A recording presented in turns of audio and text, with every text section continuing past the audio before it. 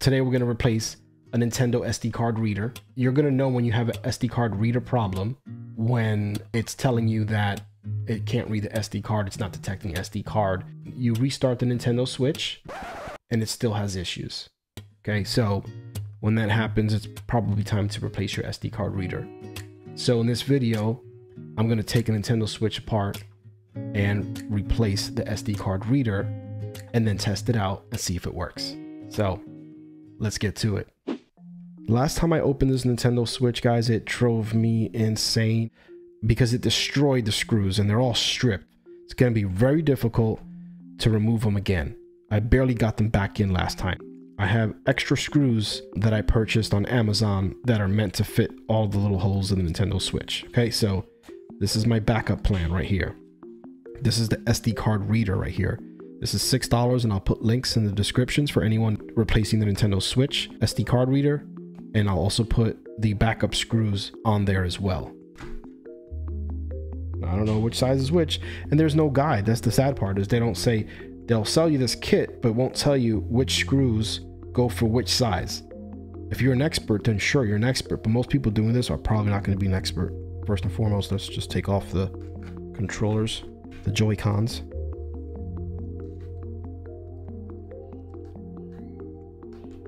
The exterior ones I'll put right there.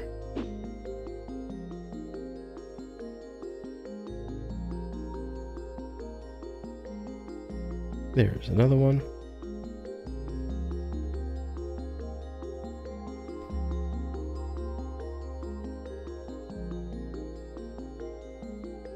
Okay, there's another one.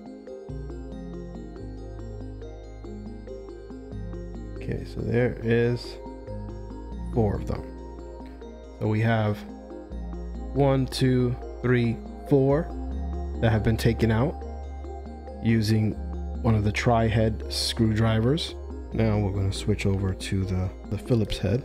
We're just going to take the middle screw out. We don't need to take any of the other screws out of these rails, just the middle one.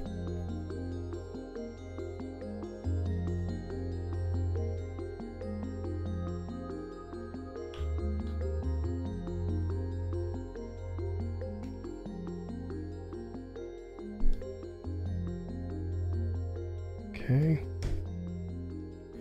We're going to do rail on the left side, and we'll do rail on the right side. Now that we have the screws out, and as you see, it wasn't that many,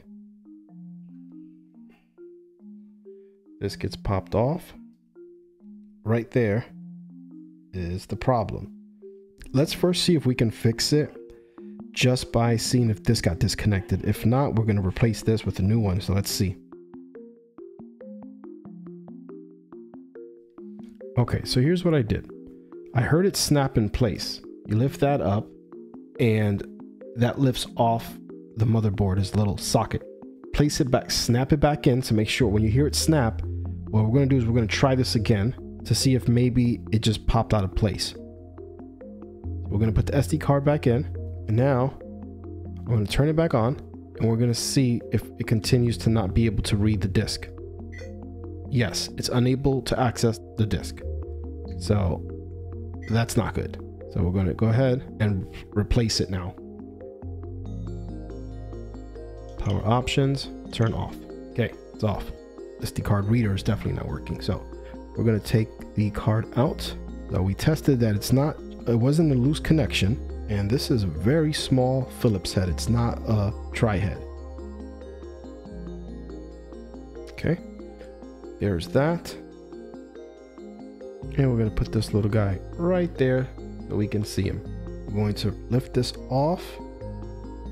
At this point, we're just hoping that the motherboard is not damaged, that port is not damaged, and that it's just a matter of replacing this thing. Let's go ahead and open up the replacement.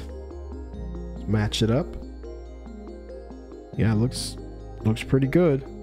I can already tell by looking at this old one that the teeth here are a little bit loose. It looks like I tried to like force it in there. I kind of slid it in here incorrectly, and some of the teeth on here were damaged.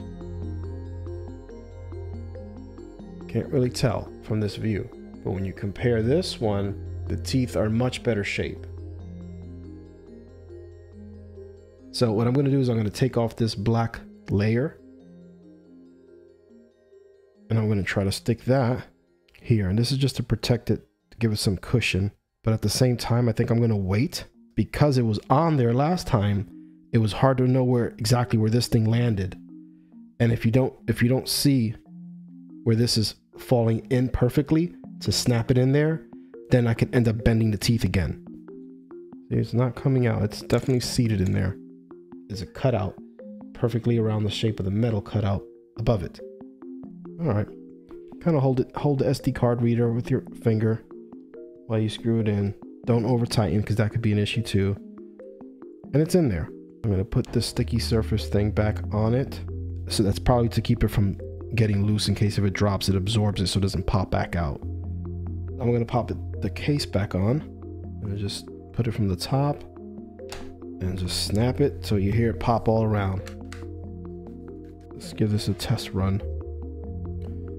Let's go ahead and take the SD card reader, slide it back in. Okay, it's in there. Let's see what happens. If you're just joining, what we did so far was we took the screws out of the switch, just the case. We left the metal plate and we just swapped out the broken SD card reader. In the beginning of the video, you'll see the error that we were getting. So if anyone out there is having this issue, it is so easy to just replace your SD card reader. So I am so happy my son can now play his Nintendo Switch again. The games are actually, you know, it's reading, it's detecting it. It's awesome. So, and there you go. So we have successfully replaced the SD card reader. Very easy to do and good to go. All right, well, there it is. We were successful in replacing the SD card reader on the Nintendo Switch, and it only took about 5 minutes. Hopefully you learned something, or at least you know that you only have to take the middle screws out on the side rails and the whole thing comes out, and that's all you need to do. You don't have to take out that middle plate. Leave that alone. So I think it was $6 for the SD card reader and another $6 for the spare screws. I didn't even use the spare screws. So there you go. All right, links will be down below. And if you like this video, smash the like button, share with your friends, subscribe. We do a lot of game streams. So if you're into that, come and join, hang out with us. All right. Thank you guys. We'll see you later. Peace.